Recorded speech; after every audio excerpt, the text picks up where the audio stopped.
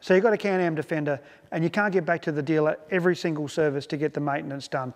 Well, look, it is important to go to your dealer from time to time to make sure that these services are done really, really well. They've got the accessories, they've got the computer systems, they've got everything they need to make sure your machine is kept up to such a high standard. But in between, every now and then if you need to do a service yourself, Can-Am actually have service packs. As you can see here, this is your oil change pack and we've got an air filter pack. Inside the oil change pack, I'll just open it here, you have an oil filter, you have your seals and rings. So basically you have your rubber ring, which is a seal for the outer for the oil filter. And then just be careful and check which year model you have, because there's two different crush tubes here for your sump plug. Depending on which year it is, you'll use one and the other one will get thrown over your shoulder on the workshop floor. Inside this box we also have 3 bottles of oil, which is more than enough to do an oil change. In here I've also got an air filter, which is a genuine Donaldson air filter. If you take your air filter out and it's dirty, it's grubby, don't just try to clean it out. They're a disposable item.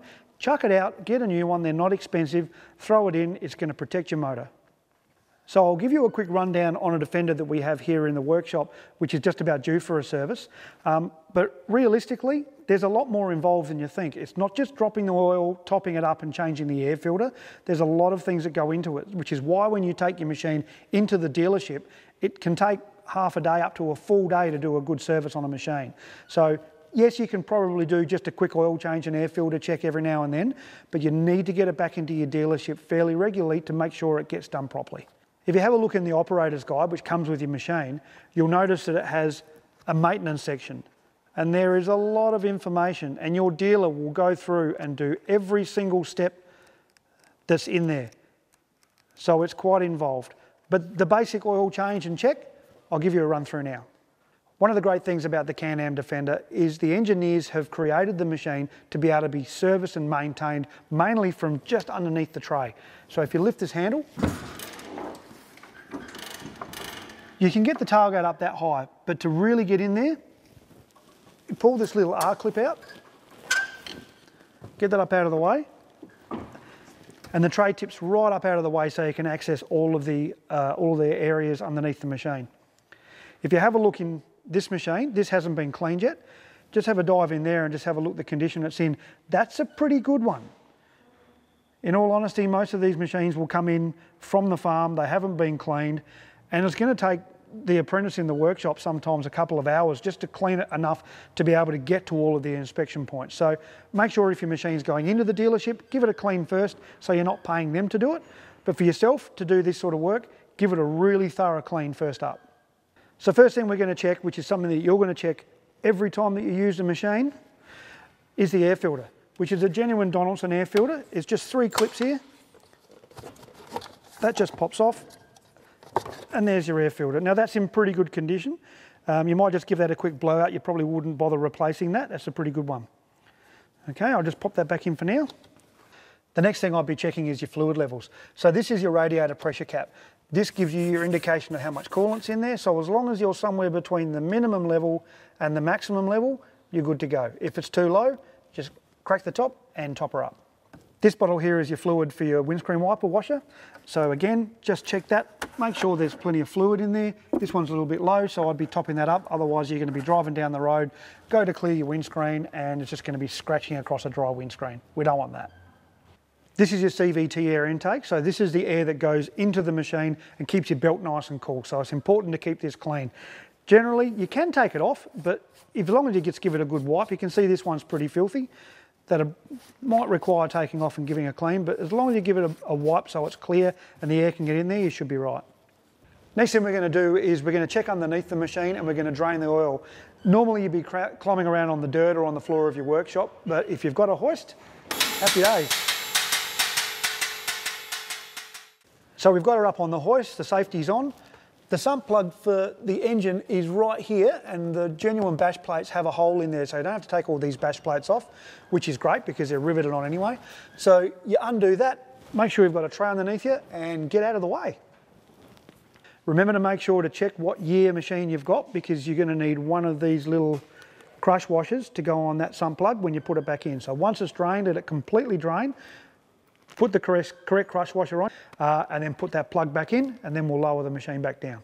Okay, next we need to take the old oil filter out and put a new one in. So 3 Torx bits there. You just undo that, and when you put the new oil filter in, remember to put the new O-ring in as well, and then we will be ready to top up the oil. So this is your dipstick right here. This is where we check the oil, and this is also where we top the oil up. So we just unscrew that. There should be nothing on the dipstick because we've drained it, and we pour both of the big bottles in there and most of the small bottle as well. Then we'll put this back in, get the machine up to operating temperature and keep checking it, and just check to make sure you've got exactly the right amount of oil from that dipstick, and you are good to go as far as oil is concerned. Next we'll check the brake fluid levels. This is your reservoir bottles here. Funnily enough, the back one is the front brakes and the front one is the back brakes. But don't ask me why. You can see on the sides, you've got a max and a minimum level. It's just a matter of cleaning that off and making sure you can see there. That's right up to the maximum level, so that's completely fine. While we're here, we're also going to have a look at the radiator. As you can see, that one's nice and clean. If it does need cleaning, you can blow it out. This front panel here just comes off with these speed clips. They're nice and quick and easy to get off, and you can give it a good blowout. And again, we're lucky enough here in this workshop to have a hoist, so we're going to get back underneath the machine. We just want to check the CV boost, and we want to check all of the linkages, check all the grease nipples. Right, these are your CV shafts, these are your CV joints in here, and these rubber boots are the CV boots, funnily enough. You just want to check those. You're probably going to have to clean them off because they might be covered in mud and crap. Make sure they don't get split. If you have a split in one of those and start getting moisture in there and the grease comes out, then they start to get a lovely clicking noise, which means you probably have to replace them. But if you keep your eye on these CV boots all the time, and each of these CV shafts have one at either end, both front and rear, keep your eye on them and you shouldn't have any problems. So this is your rear CV boots, so these are looking completely fine. Some of you will see here we've also already greased all the grease nipples. So under here, all of the linkages have grease nipples on them, all the way. So anywhere where there's moving parts, where there's moving linkages, front and rear, just check those grease nipples and give them plenty of grease. One last thing you want to check is just go around and do a visual inspection, make sure there's nothing coming loose, nothing you can see that's not quite right. Check all your wheels, give them a bit of a wriggle, don't go too much if it's up on a hoist, but you'll quickly feel and see if there's anything amiss. Go right through underneath the machine, just give it one final check before you bring it back down. So that's basically it. There's not much to doing a basic service and basic maintenance on a Defender. Everything's very easy to access and easy to do. But remember, at least every second service, take it to your local dealer. They know what to look for. They can pick things up before they go wrong. It's really, really important to utilise your local dealer. They're very clever when it comes to this stuff. But the in-between services, have a crack yourself, why not?